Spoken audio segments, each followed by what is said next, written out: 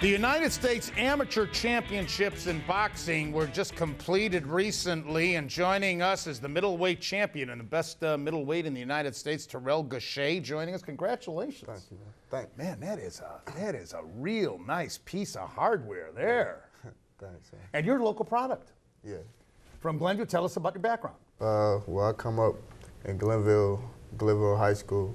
You know, I started boxing at Glenville Rec. You know, now I'm with East Cleveland Boxing Gym and Martin Luther King Civic Center. What got you started in boxing rather than going, Glenville known for football?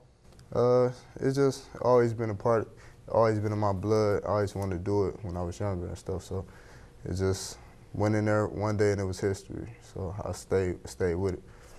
Now, Terrell, how tall are you? I'm 5'10" and a half. Now, I understand the guy you beat for the national championship was 6'3". Yeah, he was pretty tall. Tell us about that fight. Yeah. Now, that's against Jesse Hart? Jesse Hart. Okay, yeah. Tell us about that fight.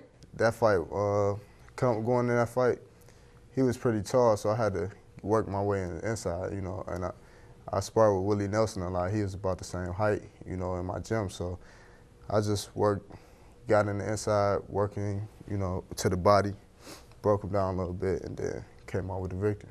Mm-hmm. He was a good boxer, though. Cleveland has a great reputation for developing young boxers like yourself. Yeah, it's good to be coming out of Cleveland because there's a lot of people that open up doors, like Raynell Williams. He went to the 2008 Olympics. Yeah, in Beijing. In Beijing, yeah. There's a lot of great fighters out of Cleveland. Now, what's the key for you? The next step for you was were you going in Milan, Italy? Milan, Italy, yeah. That's August. The World Championships. Worlds, yeah. Uh-huh. Mm-hmm. And what's the key to winning the title there? I mean, international competition, this is something new to you, right? Yeah, it's something new to me. The key to winning is just doing what I've been doing and stay focused and trying to, stick to the game plan and just work hard. Now, this video is from you in April. This is the Golden Gloves Championship, yeah. And your opponent's Wilkins Santiago, is that right? Right. Now, a lot of people said that this was a close fight, that either one of you could have gotten the decision. Right. You agree or disagree with that? I agree with that. It was a tough fight. We was matching each other punch for punch. He's a tough fighter, but I pulled out the victory. When are the championships in Milan? It's August 23rd, I believe, through September. Now, tell us about your training program between now and then, Terrell. Real rigorous. We do a lot of running. My coach Safo, he trained us. He trained us real hard. We do a lot of sparring. I got great sparring partners. Willie Nelson, Prentice Brewer, and Yuandale Evans. That's all I need to win. Yeah. Give us your normal day. A normal day in the gym. What time do you start? You wake up and you have breakfast? Wake up, have breakfast. What do you eat for breakfast? Well, sometimes just eat eggs, bacon, cereal, or something like that. I wish I could eat eggs and bacon. You're a little younger than me, but all right. So then what? Then I wake up, I do my stretches, go run, hit the track, probably get like 5 miles in. You run 5 miles every morning? Yeah, not every other morning. Sometimes I mix it up with sprints and stuff like that, but every other morning, yeah. What do you do, like 40s? Yeah, 40s. Like take a minute rest, do it again, minute rest, do it again, like that. Okay. Yeah. And then what?